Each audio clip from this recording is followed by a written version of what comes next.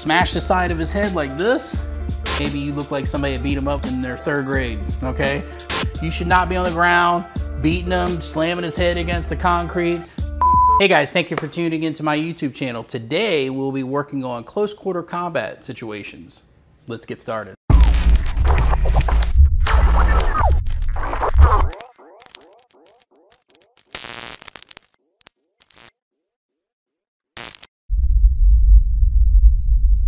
First, always use your gut instincts. Gut instincts are key into a street situation. So for instance, when you're at a club or you're out on the street, somebody's acting funny, body language is the first step to understanding what is going on. One of the biggest mistakes people make is they don't realize they're already in an altercation. They're still emotionally, mentally not there. And so you need to first start off by learning how to identify violent altercations. You need to be able to learn how to turn on that switch that says, I am in a situation and I need to take charge. That starts with a mind, body, spirit control mechanism, a switch. We have to flip it on and be ready to go, because the truth is that when somebody comes into your space and they decide that they want to try to push their ideology or to push their will onto you, they've already made that choice. You haven't. So therefore, you have to learn how to identify when a violent altercation is going on, when somebody's getting aggressive at you, and when it's time to take charge. That is the key. So the first thing that I want you to understand is that when I call it the bubble, okay? Understanding that you need to have a bubble, a decision that if a person comes into your space and they first are verbally trying to say something to you, they're verbally trying to, they're telling you that they're gonna hurt you, they're telling you, or it's body language. Their body language tells you that there's something seriously wrong, that they're gonna hurt you, or they're up to no good. You know, you need to know the laws for your state, but in the state of Florida where I'm at, you are allowed to take charge. And with somebody, if you feel violent or you feel threatened for your bodily harm or someone that's with you, you have the right to stand your ground and fight back, okay? So when the judge asks you what was wrong, you then are able to say, I felt threatened for bodily harm, or my loved one felt threatened for bodily harm, and you have the right to fight for yourself. You have a right to stand your ground and take care of yourself within means. That's the next step. Understanding within means. That means that you're not going to sit there and beat them to death, okay? You're gonna only be there. You're going to take the situation to the level needed so that they're no longer a threat. That is a very important part to what this is all about. You need to understand that you have to control yourself. If you lose your temper, that's wrong, okay? You need to be able to maintain your state of mind and your emotions at all times. If you start losing your temper and you lose yourself, then there's a serious problem, okay? And you're taking it to another level that's not needed. You have to take care of yourself and your loved ones. That is the most important thing. So keep that in mind when we're talking about violent altercations, okay? So the first thing you want to do is pay attention to somebody's hands and see how they're standing, okay? So for instance, George comes into the film. When I look at him, first of all, I don't want to be this close. So he backs up just a little bit, okay? You know, the first thing is if somebody comes in this close at you and they're saying things and there's an altercation taking place, the first thing you need to understand is the violence has already started. It may not be physical violence, but it's verbal violence, it's body language violence. There, you have to first be ready. So you need to pay attention to their hands. You need to pay attention to where their hands are first. And is there any bulges coming out of the side of on their hips? Are they carrying a weapon? Are their hands some specific way? Okay, that's the first thing. Are they tilted? If they turn their body, so if they turn their body like this, okay, and their teeth are grinching right here in their facial expression. Are they biting down their teeth? Are they showing aggression? Are their fists balled up. These are all very important things you need to know right away, that this has gone from social situation to now a violent situation. So this is called the interview stance, okay? And so we have our hands out here like this. This right here a lot of times will stop a person from wanting to throw, because they know their hands are already ready. If his hands are down and my hands are here, that means that I can engage them quicker than they can, okay? Because I can go right into my center line and I can take charge, okay? So that's a very important principle to all of this, okay?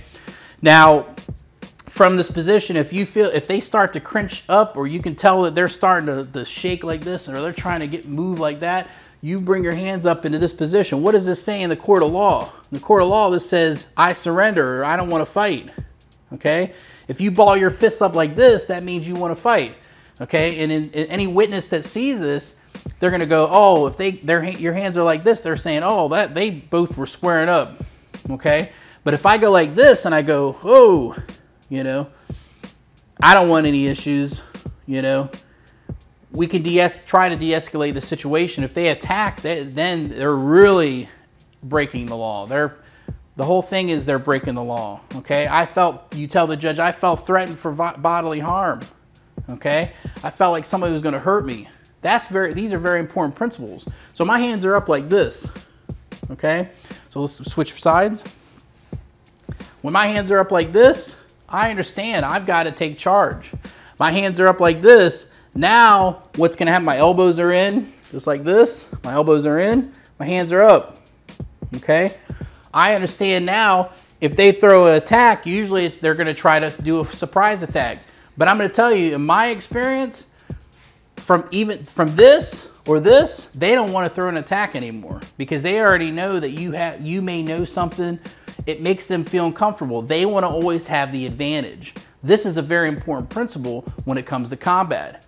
They always want to have the advantage. They're going to try to distract you, maybe even have a friend distract you. You've got to stay in focus. Okay, so your hands are up, just like this. Your elbows are in.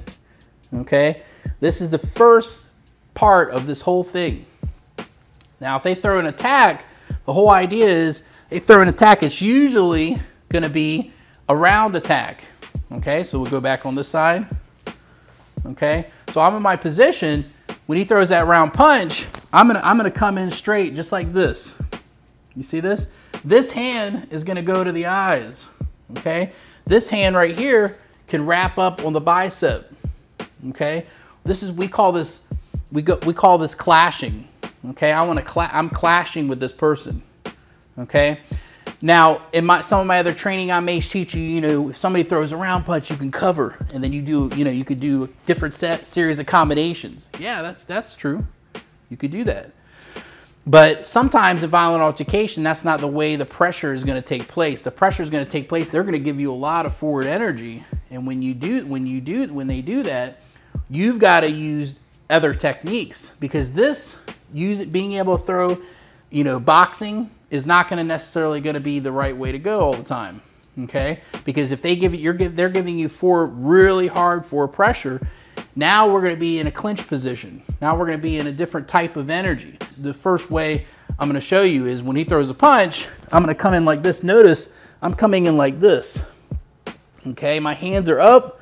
This hand's going to go to the eyes, okay? This hand's going to wrap the arm. So we go here, boom, okay? Now, if you want to, you can also go cover like this. This hand comes up like this. This covers up, depending on how far away they are. Now, right now, we're pretty close. So they come in, boom. I come right into the eyes right here. Move your hands so they can see. See, because I taught my student the right way. He's got his hands up. That's the right way. So my hands come up, goes right into his eyes, and I'm going to cut and scrape this, okay? My arm's going to wrap just like that. What's going to happen after I cut to the eyes here, I'm going to drive my hand up underneath the chin, knocking him down. It's going to bring him down to the ground. That should be it. Okay, you need to understand that should be it. You should not be on the ground, beating him, slamming his head against the concrete. That's not what I'm teaching you. I want you to understand that. The idea is that you protect yourself. You bring your hands up, your elbows are tight, and you bring your hands up. You can cover with this hand if you want, but you can have both hands up. You wrap with one hand. This shreds the eyes. we drive the palm to the here, okay? And then kick out a leg if you want, or you can just go there and push off, okay? They're gonna be here. They're gonna go into visceral response. The visceral response is I'm gonna grab my eyes and go, ah, you know, okay? When I scrape, when I go across the eyes, that's all they're worried about now. I drive underneath the chin a couple times till they're no longer a threat. They're not fighting anymore. They're hurting, okay? That's when you would stop the fight. That's when you walk away and you know, you do whatever you think is right. Call the police or whatever the case may be. You do whatever you think is right, okay? So what I want you to do at home is you start off with your hands together like this, okay? And we go from this position, okay? My one foot's in front of the other, okay? You're not surfing, you have some space between your legs, okay? Your hands come up like this. You start from here, interview stance, then you go to here like this. Come in at us, we put our hands up, okay? We can go into this position, boom. I drive into their chest or whatever, but the idea is I wrap, my hand goes up underneath and I strike, okay? That is the basic foundation of this attack. So first thing you wanna do is you wanna put your hands out in front of you. Say, hey, I'm not interested in this. I don't care what you have to say or whatever, I don't care. I don't want any of it. You know, I have no interest. Okay, that's the first step, okay? Try to de-escalate the situation if you can, okay? If somebody wants to hit you bad enough, they're gonna hit you. That's the truth, okay? Try to de-escalate the situation. If their hands start to come up like his are right now, that's when we go to this position here. A lot of times they don't wanna throw a punch when they know your hands are already ready to go, okay? They don't wanna throw a punch a lot of times when you just do the interview stance. These are very important principles, okay? So he puts his hands up, boom, my hands go up, okay? So the only one we're working on today is he throws a round punch. I come in, I'm gonna claw his eyes. Come a little bit here. I claw his eyes like this, I wrap. This is called overhook, okay? I wrap. I can also grab here. I can grab his skin if I want to. See that? All right, or grab a shirt. I'm gonna go here like this. If he starts throwing a punch with this other hand, go ahead, round punch, boom, I can cover that, see that? And I can hook that, grab on my other hand, and I can keep going. I only wanna do it until he's no longer a threat, okay? We always say follow up till we're no longer a threat, all right? So I'm in my position, start from the beginning. Hands are together, his hands are down, okay? He brings his hands up, your hands go up. He throws a punch, I come in and I go to this position. I'm overhook his arm and I push his head back. Now when I do this, he doesn't have a lot to go with here, okay? He throws another, if he wants to throw a punch, you can go here, but your hand can come right back into this position here. You see that? This is it. This should take care of the situation, okay? If it doesn't, I do what they call I call it a caveman trap. He throws a punch, boom, like this. I bring his head back, he tries to throw another punch, I cover first, I wrap that hand, and look at my arm. I grab this like this, and then I'm hitting him like this. See that? And if I need to, I'll rip his ear, okay? Smash the side of his head like this, okay? And then he's gonna fall, okay? If I need to in this position, okay? I can hit him here, I can hit him in the groin, okay? I hit him a couple times, he falls to the ground, I get out of there. You need to be observant about what's around you, okay? That's the first key. Pay attention to what's going on around you. Stop walking down the street with a phone in your hand, okay? Number two, use your gut instincts. If you feel like somebody is wanting to hurt you, you can sense when somebody is bad. You can sense when something's not right. Use your gut instincts. Try to get out of there. Try to avoid the situation. 99% of the time, you can avoid the situation. It's that 1%, depending on where you're at, you gotta pay attention to where you're at, you gotta pay attention to what's going on, okay? So that's very important. Then third, finally, if you have to deal with a situation, you can't avoid the situation, get an interview stance, okay? Get an interview stance. Tell them, I am not interested. Okay, if you start batting back and forth verbally with this person and stuff, you're turning into them and you're just getting as bad as them and you're going to their level. That's not what I'm talking about here. I'm talking about the situation where the person's out of their mind and they want to fight because they've got some reason. Maybe you look like somebody that beat them up in their 3rd grade, okay? So, you know, that's the thing. You understand? You need to take charge of the situation, know you're in a threat, know that you're in a violent altercation, okay? And then go to the interview stands, boom, okay? If they still proceed, you bring your hands up, okay? Be ready. You can deal with attacks a lot better if your hands are up like this than if your hands stay down and you're bumping chests and you're letting them bully you and you're letting them, okay? Your job is you are allowed to protect yourself. Interview stance, fighting stance, okay? You deal with the attack, you try to penetrate the attack. If I back off, okay, and if somebody starts swinging at me, guess what? You can try to block all you want, okay?